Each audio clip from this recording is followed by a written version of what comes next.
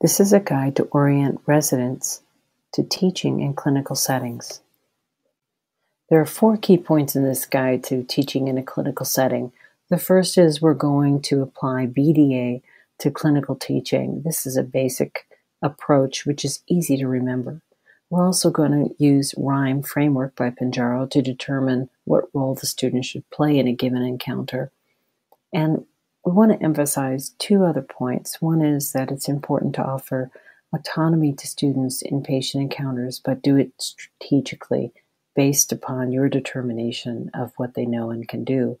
And you also want to challenge them and push their limits and encourage the students to go beyond what they're currently capable of so that they can develop new knowledge and skills. Often, teaching in a clinical setting seems unstructured. BDA is a basic approach that's easy to recall that can help you provide a little bit more structure and deliberate thought to the learning experience. BDA stands for before, during, and after, and these terms apply to before the clinical encounter, during, and after the clinical encounter. These are things that you as an instructor can do to help the learner gain as much as they can from the clinical experience. Before the clinical encounter, there are a few things you can do to help establish expectations for the student's participation in the clinical encounter. The first thing is to be explicit about what you expect the student to be doing when they're in the patient's room. This will avoid confusion. Students might stand against the wall and believe their role is simply to watch or observe procedures, whereas you might expect them to step up and participate more actively. To avoid this confusion, we establish expectations with some specificity. But how do you know what to tell the student that they should be doing when they're engaged in a particular encounter? Well, we start by determining the student's knowledge and procedural abilities. For example, we start with a knowledge check.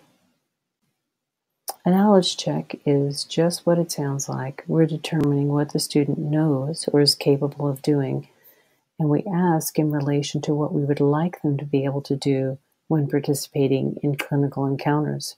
So we could ask the student, how do we determine sepsis? And continuing on with this emergency medicine scenario, we could ask, what are the SIRS criteria? How do they indicate sepsis? We could also ask, what are the Q-SOFAS criteria? To whom do they apply? We should also ask, how do we know when to apply SIRS or Q-SOFA? Under what circumstances would we prefer one or the other? And are these both equally accepted and valid methods of assessing possible sepsis? Finally, we might explore with the student how they would apply the criteria to the particular patient. Asking questions like that helps us establish what the student knows and can do with no assistance or with some assistance, and we'll know then what our role should be. Should we let the student go off to the patient's room alone? Are we confident in their knowledge and ability to do that? Or do we believe that we should limit their role while they're in with the patient alone and then step into the room to guide them for the balance of the encounter?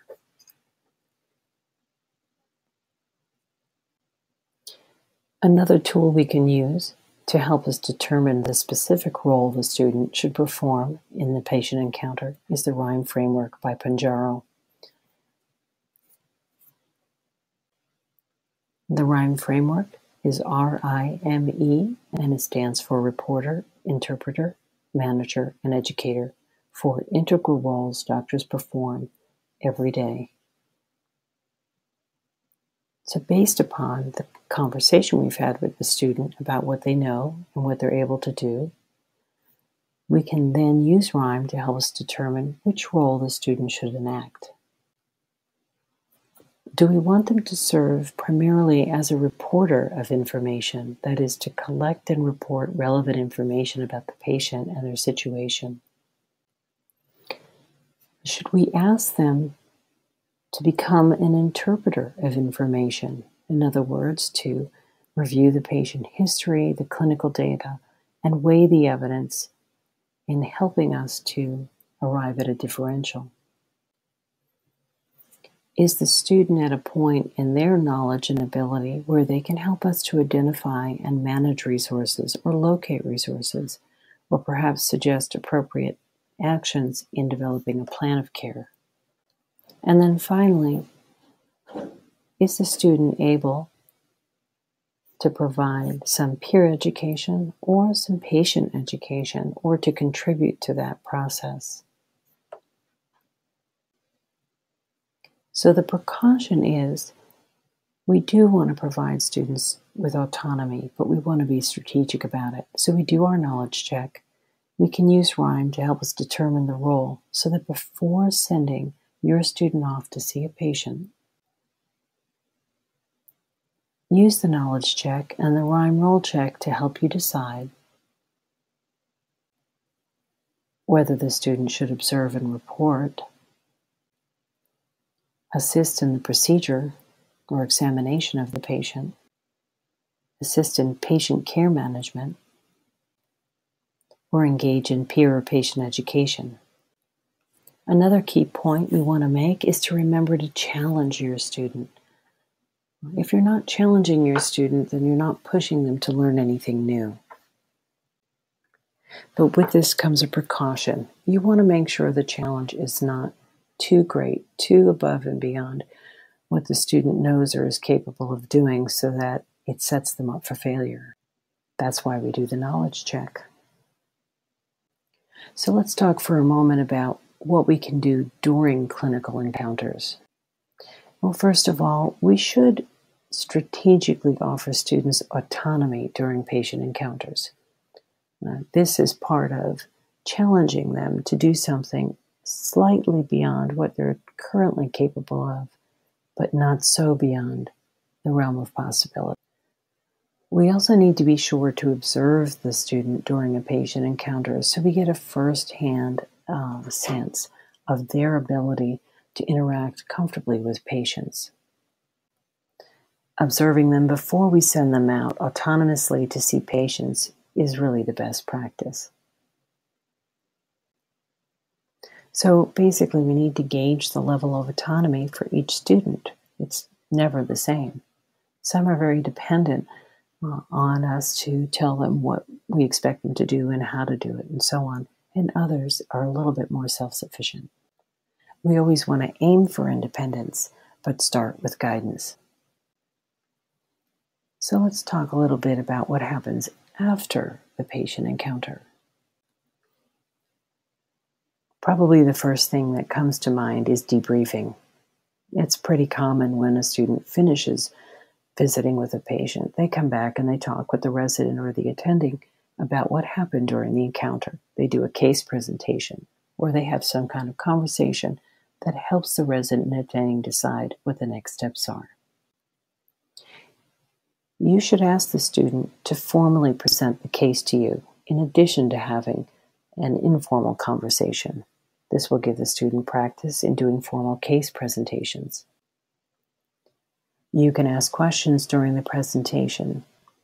Ask them things like, did the patient travel recently? Were they exposed to any possible sources of infection? When did they first notice symptoms? And so on. And these kinds of questions will help guide the case presentation and demonstrate for the student where they need to focus. One pearl of wisdom that came to me recently from a senior physician is that if he could, he would tell every incoming intern and medical student that the case presentation is not about presenting everything they know about the patient or everything they know about the possible diseases or conditions they're considering for the differential. Instead, the case presentation is about selecting the facts, the history, and the other information that's necessary to determine the diagnosis and/or plan of care for the patient. Making selective determinations about the information to include in a presentation requires some level of knowledge and experience.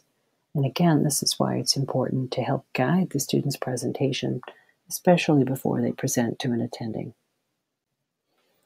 And you definitely want to encourage the student to present to the attending as well. It may ratchet up the nervousness factor for them, but it will definitely give them additional opportunities to present and get constructive feedback on their case presentations. And speaking of feedback, you always want to take the opportunity after a clinical encounter or at some point during a shift to offer formative feedback to the student. You want to be honest, but you want to be helpful. It's always easy to start by telling the student something you thought they did really well. But you must also include something the student needs to work on.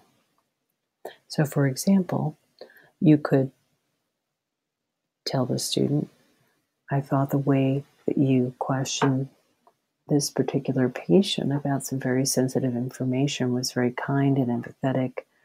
You apologized for having to ask sensitive questions, and this seemed to me to build a good rapport with the patient, to build trust with the patient.